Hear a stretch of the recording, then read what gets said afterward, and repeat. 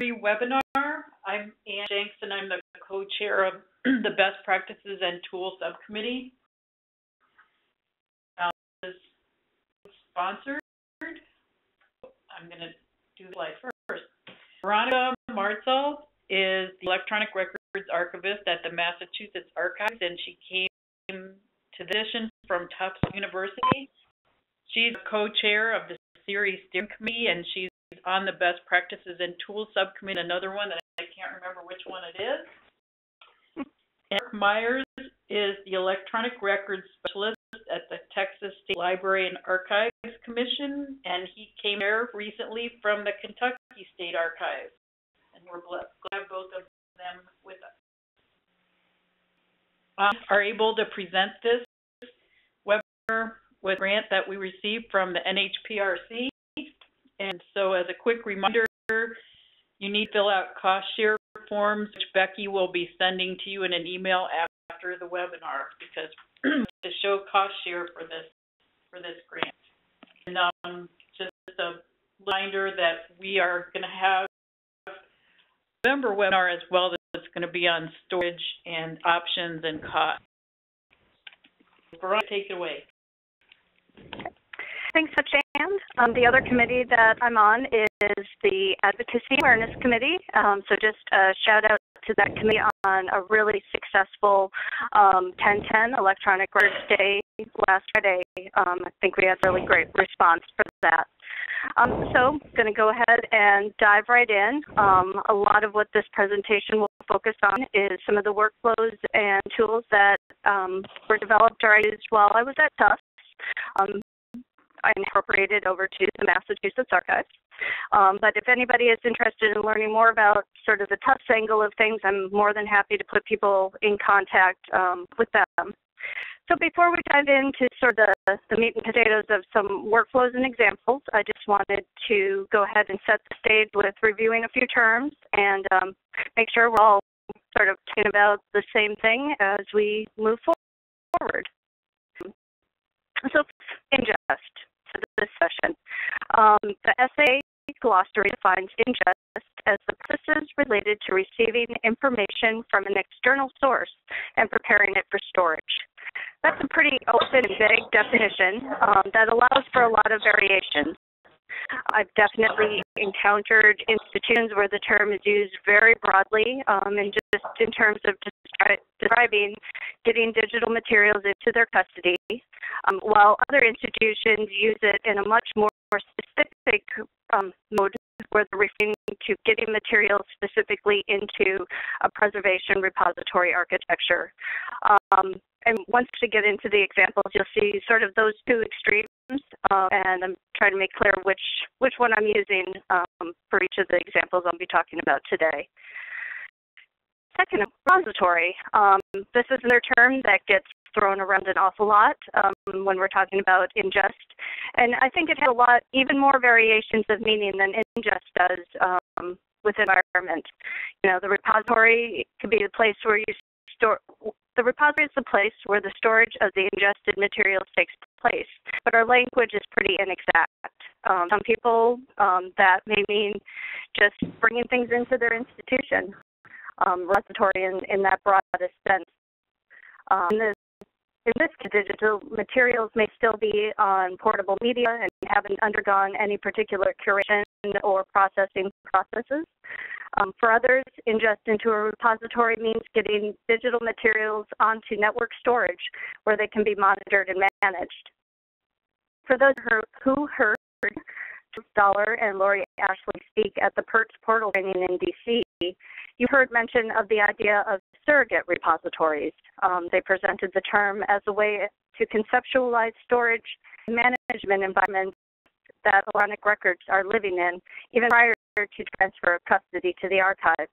But I think it's also a very interesting way to think about our own institution's network storage and preservation systems that not meet all the requirements for a digital preservation repository, but the best we can do right now and are a step towards where we want to be. There's the digital preservation repository, which is often referred to as a trustworthy digital repository. And again, we run into a bit of a terminology issue since the TR is the preservation repository storage environment plus more, plus all those policies and procedures and the planning and the commitments and all the other pieces that go into ISO 16363. Of digital preservation repository environments out there. As I said, for digital preservation repository, you're taking storage and you're adding to it. It's incorporating microservices like file format identification or checksum verification, or it's bundling metadata with the digital file to create a digital object that's matched over time. I'm sure you're familiar with this, Fedora, and now we've recently had Archivematica with DuraCloud coming out. Which wasn't something I was familiar with before coming to the arts environment. Is digital repository shared by 11 universities in the Florida Public University system, and stands for Dark Archives in the Sunshine State, which I thought was kind of awesome. And RODA was developed in Spain and stands for Repository of Authentic Digital Objects, which works just by acronym in Spanish, though not much in English. And then also Propylon is a company that developed ActiveArc, which is the online software in use at the Kansas Enterprise Electronic Preservation System, KEEP. So just some little. Okay, and last thing before I dive into my example, I just wanted to make a quick mention of PAMIS, which I think is an often overlooked standard that we have at our disposal. It stands for the Producer Archive Interface Methodology Abstract Standard, and the upcoming PACE standard, which is Producer Archive Interface Specification. All is a mouthful, which is why we're all with the acronyms in our profession. Basically, they help you think about what you need to work out with the producer before and during transfer, and it helps you negotiate the transfer agreement. It wasn't something that I was really familiar with before I started working with the DAS subcommittee, which is a little embarrassing since the paper project I'll be talking about shortly really addresses a lot of the negotiation aspects for tips that PAMIS talks about. Okay, getting into the examples. So, with the Masses Archives, I'll be starting sort of from the point of just getting the materials into our custody onto a managed network storage environment. The steps that I'll be looking at with that are transfer, stabilization, monitoring. Transfer, we're working with two possible options available to agencies. Either utilizing external hard drives or using a file transfer protocol server. Component of transfer that I had not even dreamed would be a possibility, but has met with surprising acceptance, at least with one office that we're sort of piloting with, has been the use of Bagger. Bagger is a tool developed by the Library of Congress that lets you gather together files, folders, or directories, and you can checksum them and create a manifest. The definite advantage to this is that you start your audit trail with the producer or creator rather than waiting until you get the files into your custody. You're really establishing what the file is before it comes to you, which is a key point where, we could come back to you and say something happened in the transfer. You don't have what I sent you. And I think we'll really be able to enhance the authenticity and reliability of our records if the things do work out using Bagger. Shout out to the North Carolina State Archives. They have a series of videos on YouTube that really walk you through both explaining the purpose and the process of Bagger, and were extremely helpful in sharing with record creators and explaining it to them. The other transfer that I like is determining if you're going to impose any sort of file format requirements on your producers, metadata you're going to request and or require.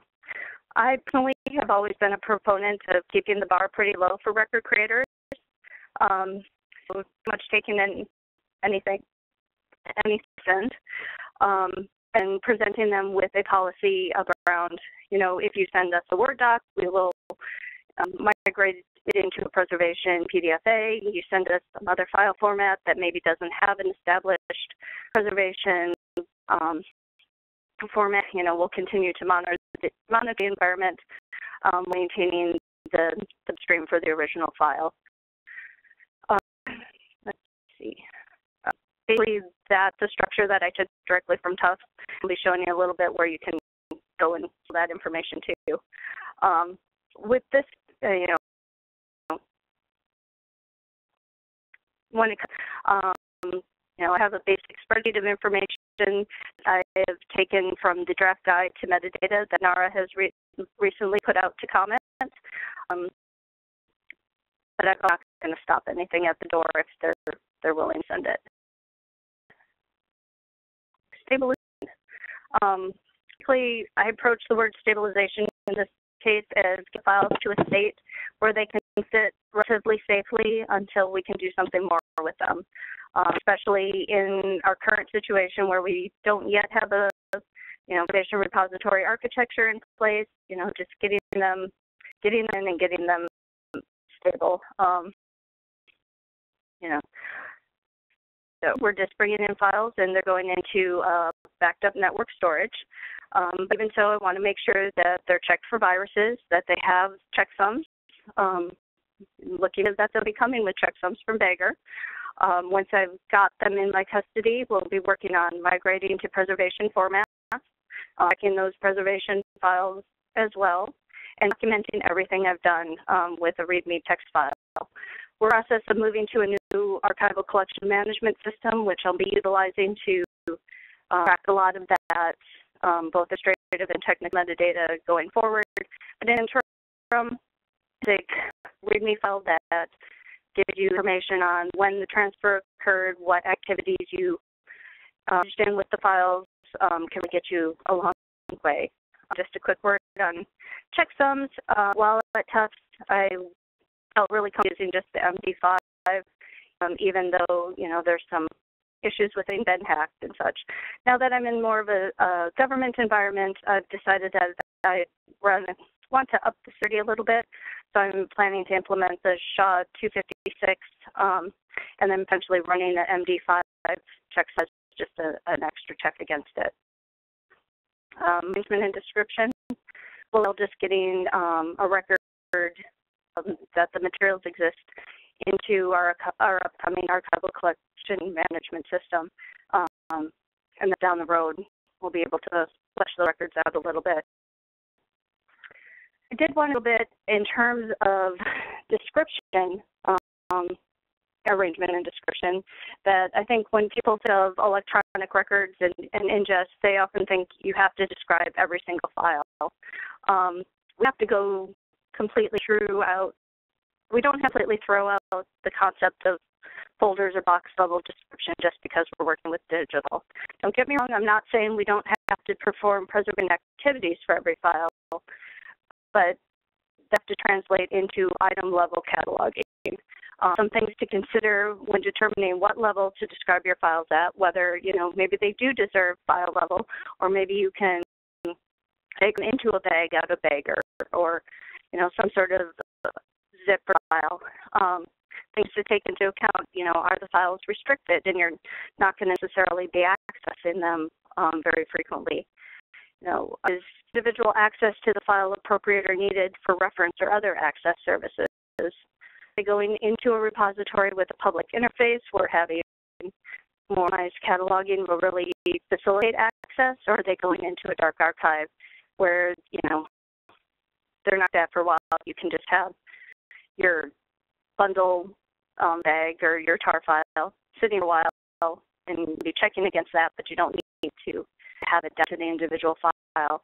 Or is it, an office or collection that's very high profile and likely to get a lot of intensive processing for your physical materials? You'd want to, get that over to your electronic materials as well. Okay. Gotten to that point, at least for us in Massachusetts, it's going to be under monitoring for a while until we get more access interface in place. making sure that the storage media is kept up and through as it needs to be. You know, getting in there and checking the checksums. I know lots and lots of places that run checksums, but for that next step of getting there and getting a regular schedule of checking the checksums is been a hurdle that's pretty hard to conquer for some places.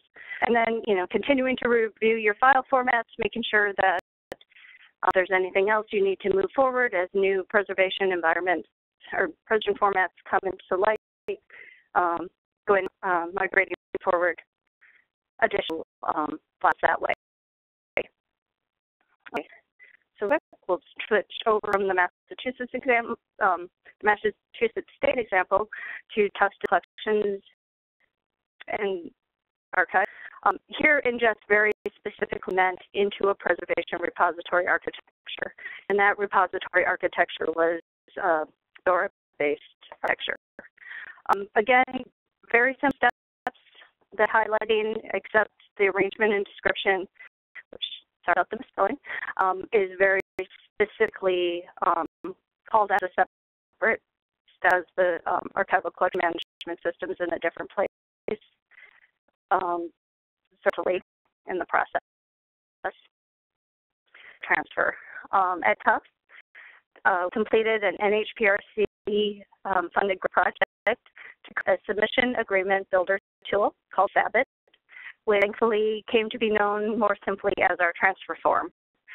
And this transfer form would link into a shared server space that allowed for the transfer of files along with the transfer of the needed metadata. Here's the top page for paper, and you can it's dca.lib.tufts.edu/taper for Tufts accessioning program. Electronic records is what it originally stood for, though it has been expanded to use this form for all accessions. Totally was being captured through this transfer process. Roughly, it's the information listed here. The original intent was the archives and the creating office would work together to create the initial template, one for each record group or series, that would serve as the standing submission agreement. And the office used that template. It would produce their submission agreement. Conceptually, it was great. Practically, set up most of the forms, and sometimes the offices used them, or sometimes we filled them into the offices. What we didn't see was sort of that back and forth negotiation of transfer that we had hoped for, and that has, as it turns out, been a really interesting application of the PAMIS standard of really negotiating how things are set for to the archives. Stabilization followed the same steps. Since I left, they've actually started using Bagger as well in-house. So when files come in, before they have time to do a full arrangement and description of materials, make that determination of what level they're going to catalog to, they do go ahead and bag everything up, giving them the best to work with and the 5 checksum. And description. Primary arrangement and description occurs in CIDR, which is the locally built archival management system. There are many, many, many wonderful things about CIDR, but the most relevant one to this presentation is that it is being integrated into the ingest process for their Fedora repository. So descriptive, administrative, and technical metadata are housed and managed in CIDR, and they're able to do an export, which pushes out FOXML, Fedora object XML, that is bundled with the digital object, and that either goes into the Tufts Digital Library instance of Fedora or to the Dark Archive instance. The main difference being the TDI has a publicly seen Hydra head interface. The archive is accessible only through media service through the reading room. So there's the monitoring, again, fairly straightforward since all the metadata is housed in CIDR. And again, checking those checksums in Fedora itself. Other development around Ingest coming to us since I left. They moved to really embracing Hydra and are developing an administrative interface to help streamline that ingest process, particularly to let other elements of the library system access it. Previously, the repository was strictly used by digital collections and archives. But there's other areas at Tufts that are interested in partnering to make use of that level of preservation storage. So working on an interface to help all of that. And you always want to keep in mind your goals with Ingest, that you're trying to get the files into your custody, you're to document everything you do. Really when looking at our electronic holdings, we want to be able to ensure the authenticity and reliability of those records over time. Keeping those files safe regardless of the environment you're working in, whether it is just, getting in and trying to get them on supported network storage, or actually having a repository texture on top of it. And even if you are just working in network storage, building the rest of policies, procedures, and workflows around it that can help you components of a trustworthy digital repository. Being to show that you have what you received through your checksums, being able to that no deterioration has occurred through your checksums, and being able to find and access those files through your documenting your metadata, and your migration forward to other files. So with that, I go ahead and turn you down to Mark.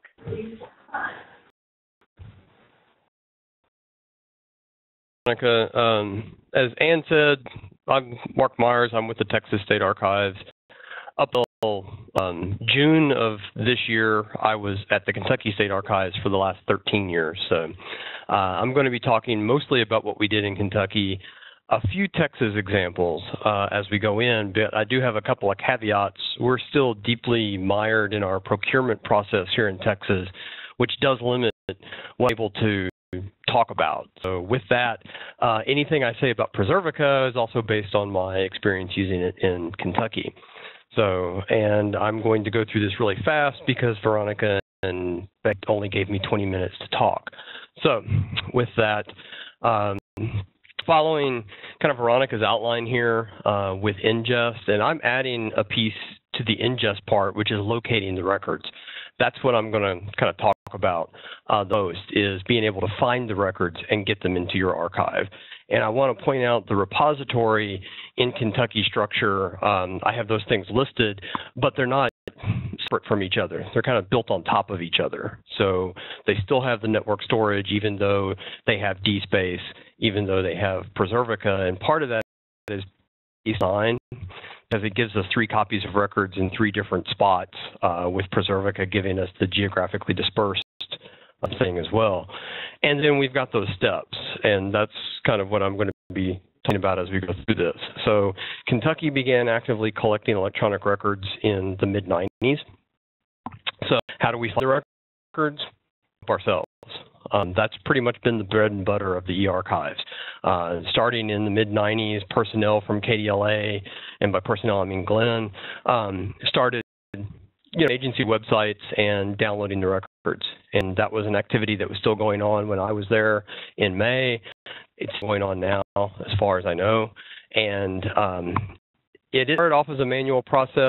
We've tried to automate that somewhat, and I'll talk about some of the tools that we've done along the way. But as agencies, if you think about websites in the late 90s, early 2000s, they're relatively simple websites. Agencies would put records up, take records down, records, but then also finding them before they came off the site. Now, agencies are keeping records on their websites for years, even decades. But websites have grown so complex, you've got to find the records on the site. Plus, they may not all be together. So how do you figure out how to get around on the website? And it isn't hoc cert either. We did have prioritized lists based on the agencies that had been sending us records, based on the publications been collecting years in paper. We wanted to continue to collect those, and even incorporating the retention schedule process. So every quarter, as our records analysts would go out and deal with agencies in creating retention schedule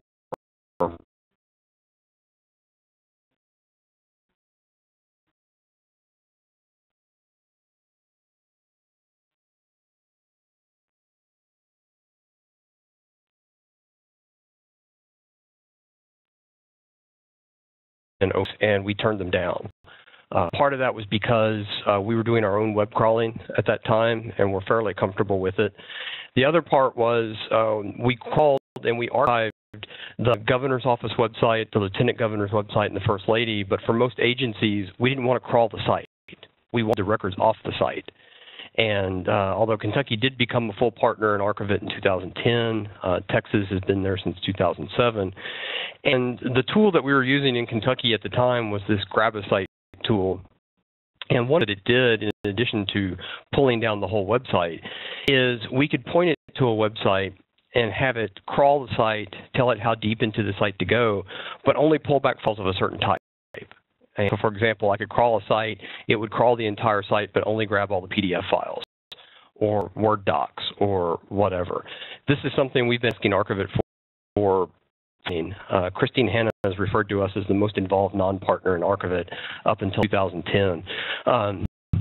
We participate in all the meetings and everything. But in the Archivit crawl, while that's an automated crawl, while you can extract metadata from the crawls, it's still all part of the work file.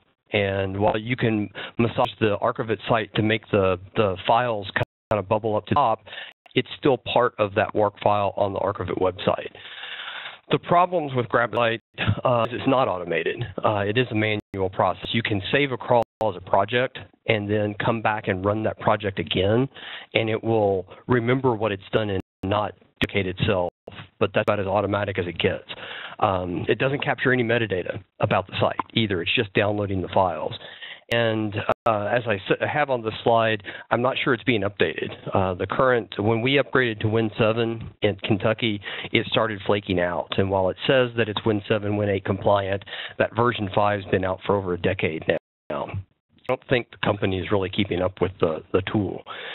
And I have Preservica on here because one of the features in the newest version of the Preservica cloud service that came out before I left Kentucky was that you can crawl the web and harvest directly into the Preservica repository, but they're using Heritrix, which is the same tool that Archivit uses. So you still have that same issue about the work file.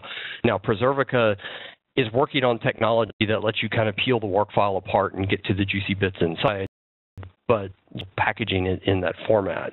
And I also have on here one of the features I think that Preservica has in their Enterprise Edition that they're rolling out or roll out in future editions is the ability to crawl FTP sites as well. So that's something to kind of look forward to.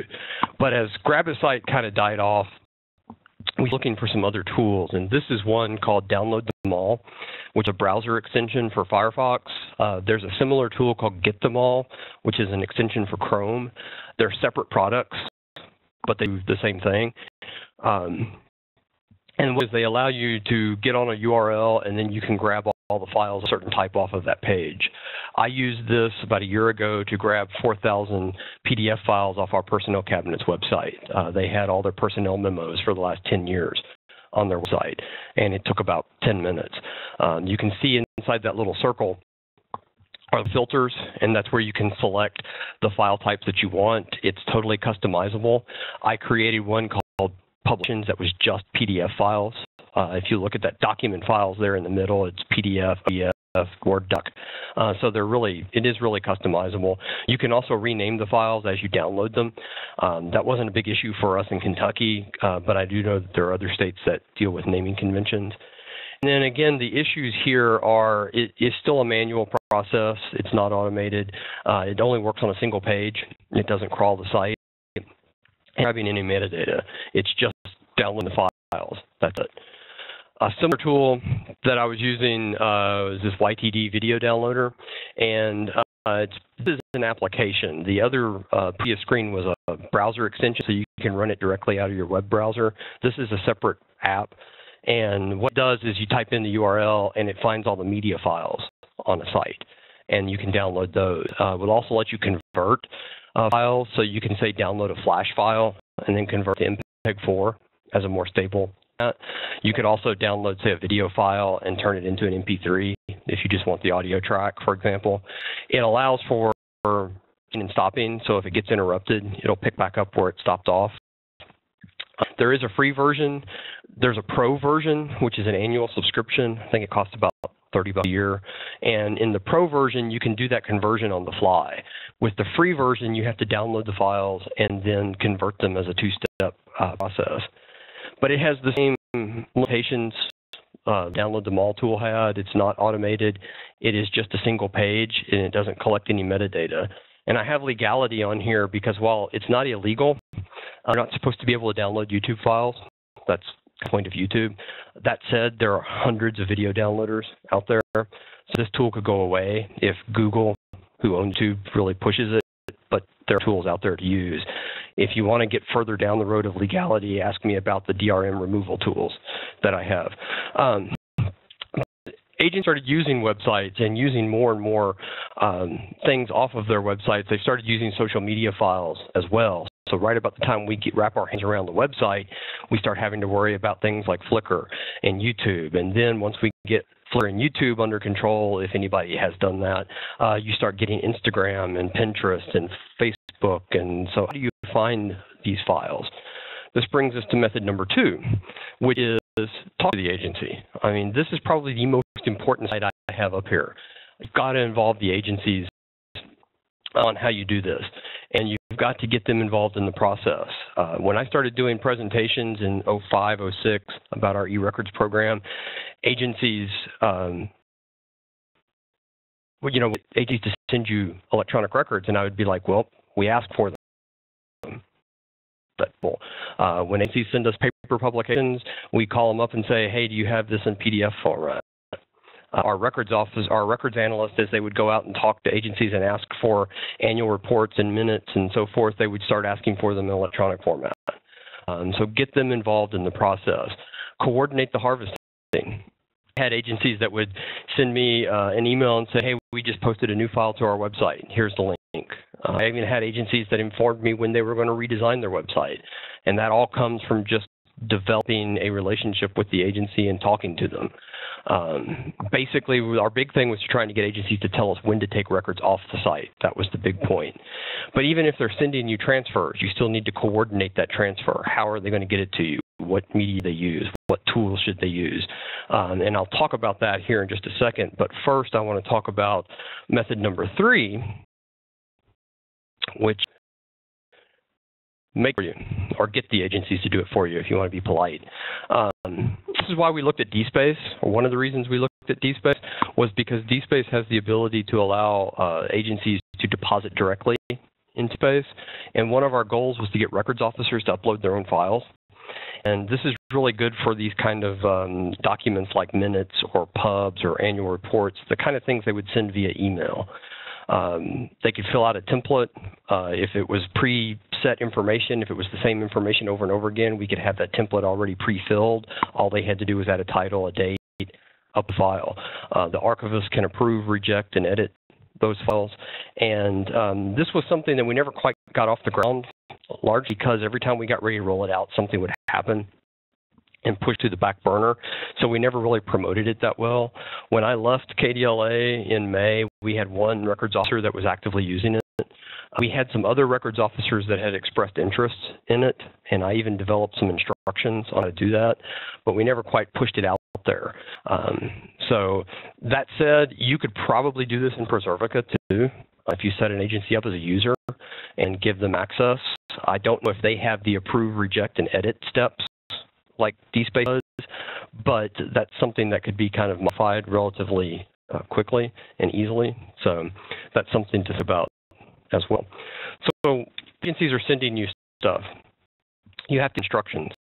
And in our world, that means policies and procedures. So one of the things that we did very early on is in Kentucky is we modified our administrative regulation for state pubs from saying 3 copies in paper to 3 copies in paper or 1 electronically.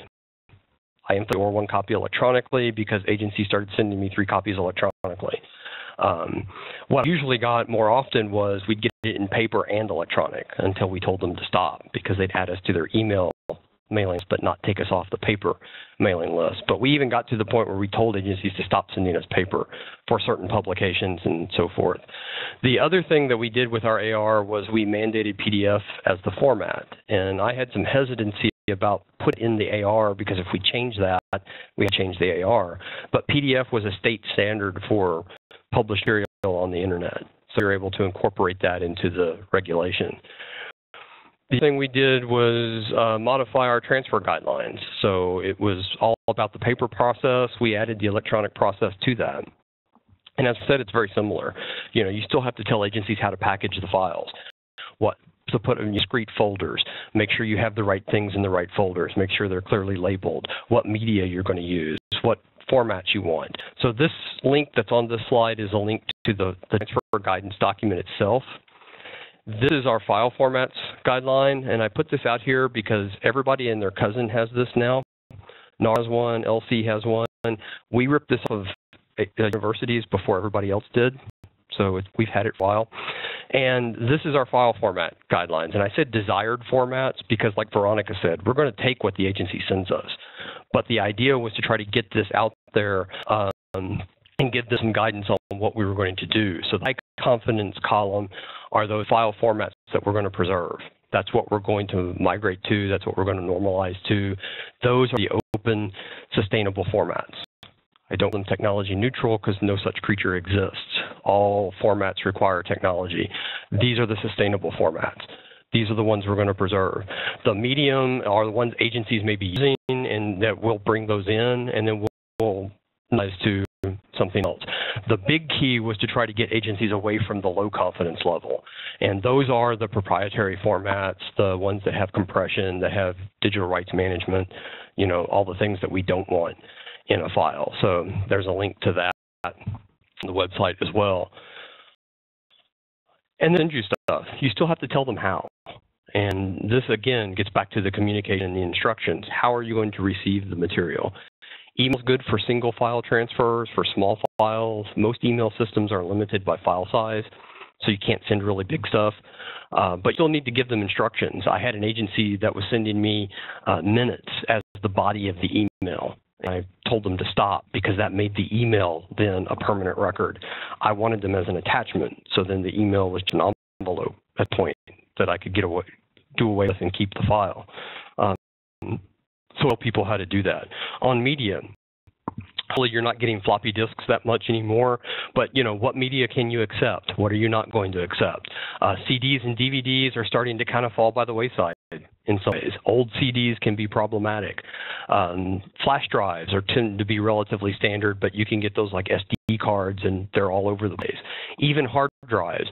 Here in Texas, we had a digitization project where we digitized a bunch of cassette tapes, and the vendor that was doing the project for us, the first hard drive they sent us was formatted for a Mac rather than CD. So our Windows environment had issues with it. So you need to tell people on what you're doing. FTP sites are good for large files, but you still need instructions on how to navigate the site, where the files are. Do you have access to the site? You may be able to navigate the site, but you may need separate access to actually download something. So negotiate that as well. The direct deposit, I mentioned DSpace. One of the other things that we did with our GIS folks is we gave them direct access to our network. So we were doing quarterly snapshots of the state's geodatabase, and they could dump it directly into our network. We actually had an agency that did the opposite with us. They gave us access to their network because they had a cache of high-resolution photographs, and we were able to go in and pull those out as we could get to them. So all that's done by talking to the agency. This is a copy of Preservica SIP Creator. This is basically how you get files into Preservica, whether it's the Enterprise Edition or the Cloud Edition. And what this does is it helps you arrange the package. So at the top, you can point this to a folder that has multiple files in it and then decide, do you want to keep that as one unit? Do you want to split it apart? You know, how you want to organize those things. You can put it into a collection. This is the bottom half of that screen, and then you can attach metadata to that. And so you can attach this to, say, a catalog record. You can, if you have metadata in an XML format at the bottom where it says generic metadata, you can attach those files directly to the submission. So they've been part of the submission. You've got the fixity checks as well for uploading it into the cloud system. Files on our server. This is our network storage, and you have it's organized by agency and then by accession. So you can see the folder there that is the accession and all the items within it. So if we were to load that into Preservica, for example, we could choose to keep all of those individual items as individual items or keep it all together as one package based on that. But it has our accession number attached to it, so we can identify when those records came in. This is our accession form. You got to have metadata about everything. This is the form that we use to collect that and dump it into our Access database. This is telling you what's on that form. So I kind of put both up here because the screenshot may not be totally clear. But this is the information that we're collecting about the transfer. And it's similar to what Veronica showed you with what they were doing in Tufts. This isn't kind of a fancy form, but this is what we're entering into our database. Some of the issues with that, it's not automated, it's manual. We have to enter this in. If agencies fill out the form, it's done in paper. They send to us, we have to enter it back into the database. It doesn't extract anything from the files. All it's doing is recording what came in. So this is, again, it's a model of our paper system. So we modified this to deal with electronic records, which has its good points and its bad points for that. But this tracks the accession information. eSpace gets greater arrangement and description. So this is still the display mechanism. You can search for files, but then you can also see the structure that we have here. They're grouped by basically record series, when the cabinet and then agencies. And this is the DSpace form. So the top left is basically the simple item view that someone would see if they clicked on a record in DSpace. The bottom right would be what they get if they click on that show full item record. And what I want to show here is what's inside that circle. Load this slide up to where you can see it, is our accession number. So it modified the DC identifier other field in DSpace to accommodate the accession number. This connects it to our accession metadata. So this is a way of connecting that metadata together. With Preservica, we can suck that accession metadata as an XML file up into the package itself. So again, it's making these systems talk to each other and be able to share that data. Preservica does all the preservation actions, and I'm not going to go through that because I've done this many times for people. But basically, like Veronica, it does the virus scan and care and all that. So to kind of summarize, you need to find the records, you need to bring them into your control, and you need to apply the appropriate metadata. So that's about simple as it gets, and then you do the arrangement and description. So some other key points, as I said, communication is the key. To be able to talk to the agency, you have to negotiate with them and get them involved in the process. Help them help you figure out where the records are and how to get them into the archive. And then automate this as much as you can. There are some things you may not be able to automate. There are things that you probably shouldn't automate, but try to automate what you can. Metadata capture is one, whether it's harvesting or extracting from files, or if you have to enter it in by hand, do it once and push it out to other systems. And this is why it's important to make sure that systems can talk to each other. And the last thing is this idea of keeping it simple. Looked at Bagger when we were coming out of the GeoMap project, and kind of decided that it was too much for state agencies. You want to limit the hoops that they have to jump through to send you stuff, or they're not going to do it. But at the same time, I recognize that you do need to have ways of securing the transmission. So when you move records around, that's where you can introduce errors. So you do need ways of being able to say, yes, this is what was sent, and I received what you sent me. So I think Bagger is probably as good a tool as any to be able to do that, and make sure the objects haven't changed in transit. So I believe under 20 minutes. Yay. I don't know who I turn it back over to for questions.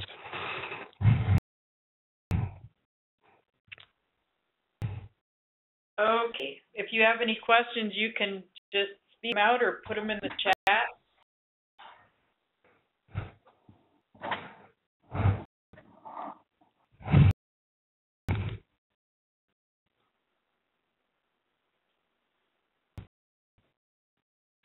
To verbally ask your question, raise your hand and we can unmute you.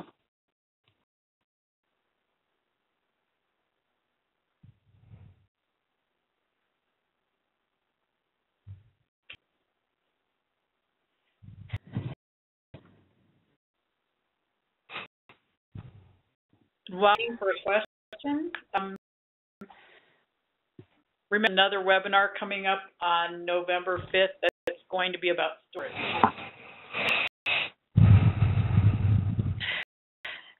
Entered a question into the Q&A.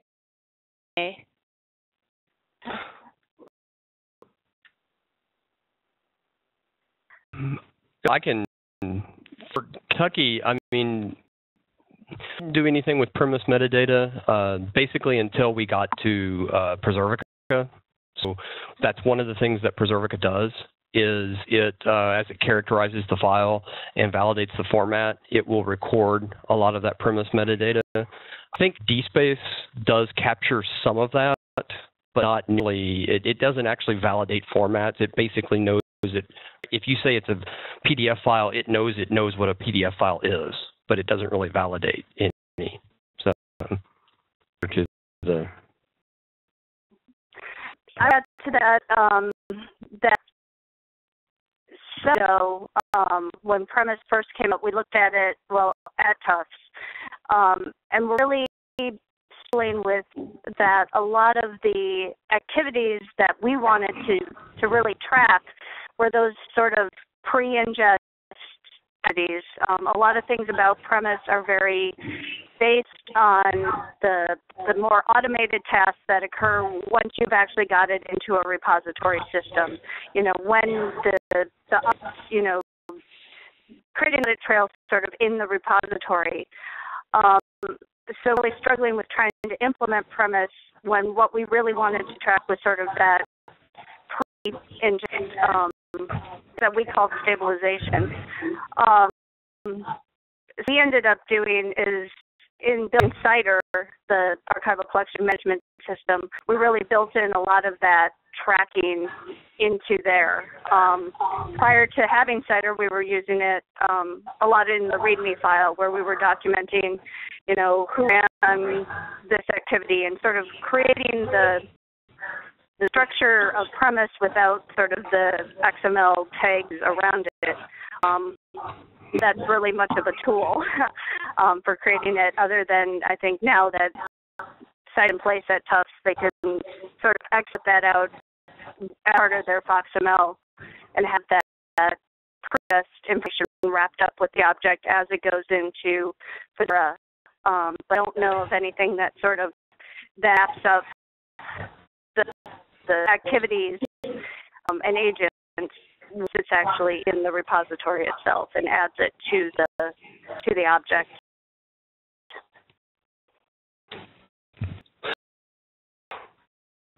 Questions, and Karen Smith said that WebWhacker, and WebWhacker is a sister product to Grabasite, and WebWhacker wasn't as functional. We used Grabasite. Grabasite was for bigger, So I don't know if those, again, are still there. That site is still active. You can still go to Grab a Site and download the product. And the last time I used it, that tool for grabbing files off the site still worked fairly well. It was the web archiving part that was starting to get really, really flaky.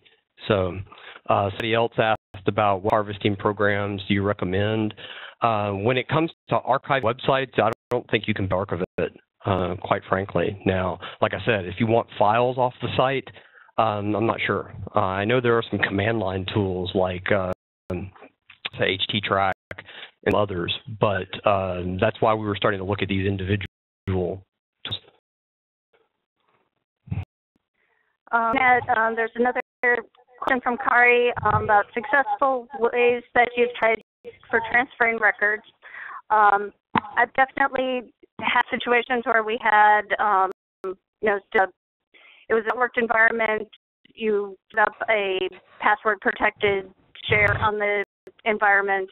The agency or office would upload files to there. You'd go and bring them locally.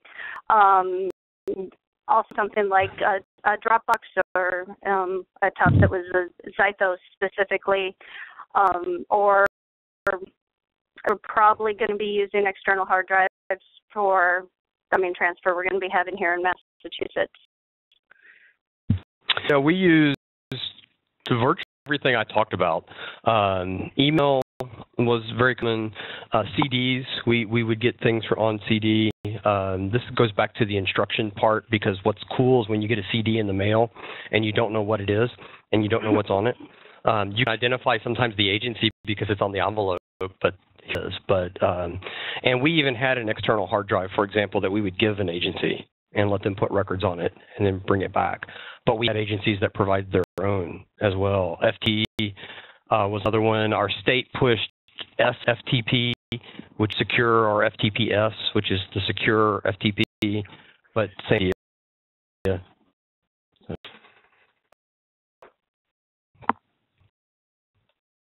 And then Kate, I think mostly for you, Mark, about since you decided that Beggar was too much of an onus, did you end up something to sort of dictate the authenticity of the transfer? Glenn add to this if he wishes, but no, not really. Since most of what we were getting was actually done by us, it's going, even if we talked to an agency and negotiated with them, we went to their website and pulled it down. We didn't really do a lot with the checksums or things like that. Because we had worked with our GIS folks through the GeoMap project, they were probably a little bit more secure in transferring their files. But again, because they were putting them directly on our network, they were handling them and they were dealing with them. So we didn't really worry as much about something happening in transit, because they could set them up and then test to make sure that they were still good. I don't know if we had, I'm sure we had some files that we got with checksums attached to them, but not on a regular basis.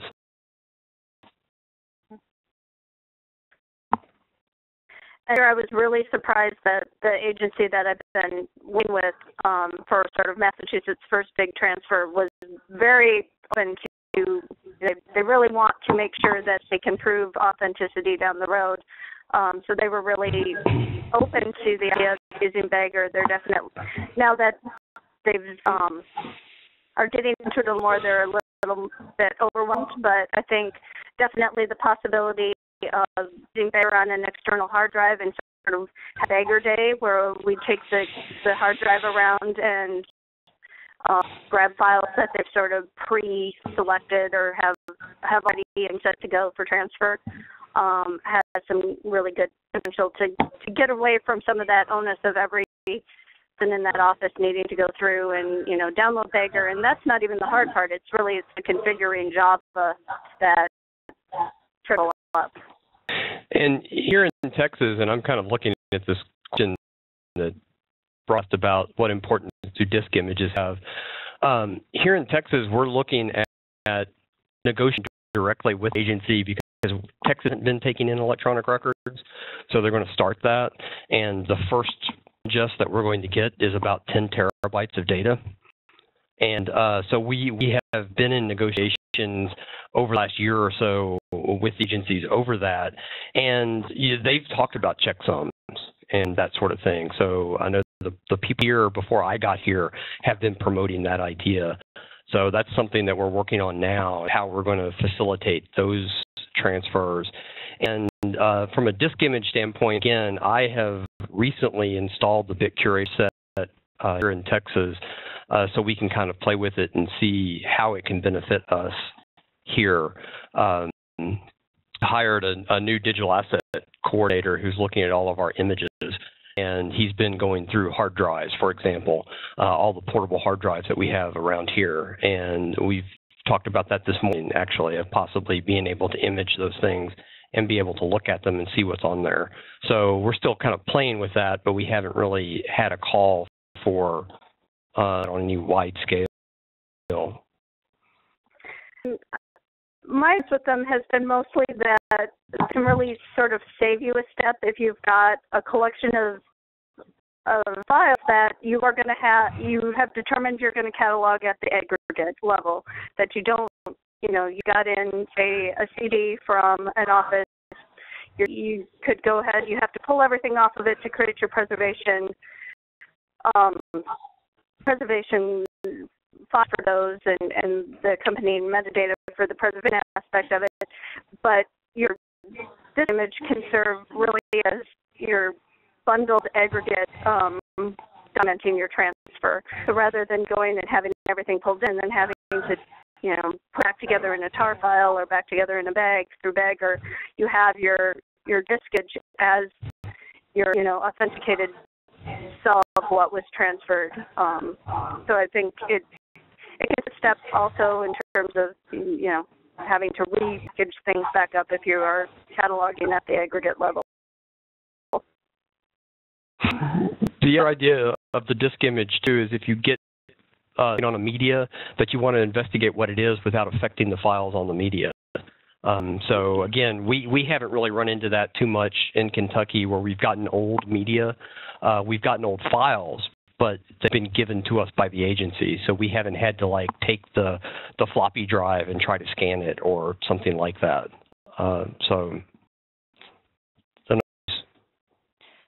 Glenn, anything you wanted to add? Yeah, as I wrote in there, can you hear me? Yes, we hear you.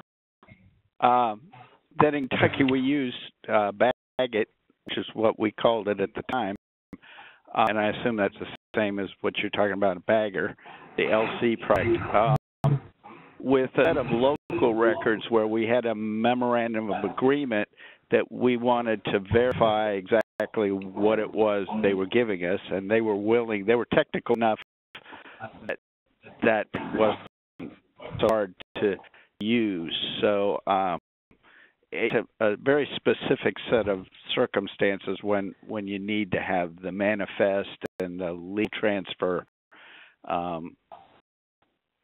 according which we got.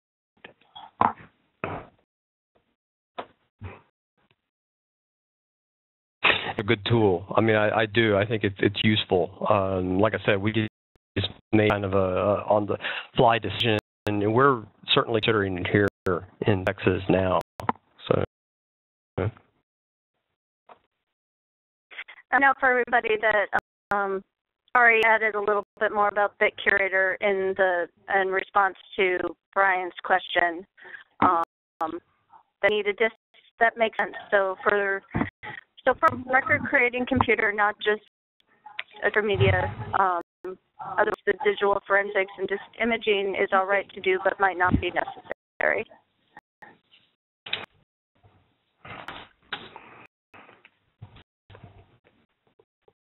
If that goes in the recording.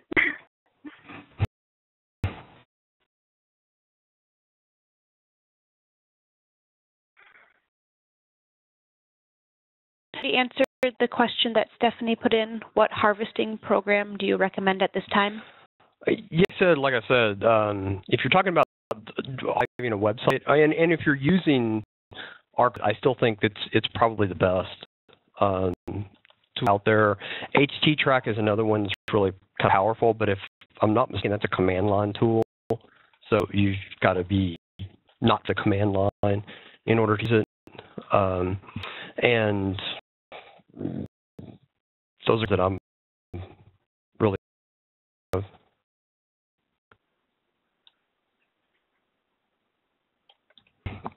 Thanks, everybody. Becky, I think, is going to send out a evaluation to everybody after the session, and remember, share sheet.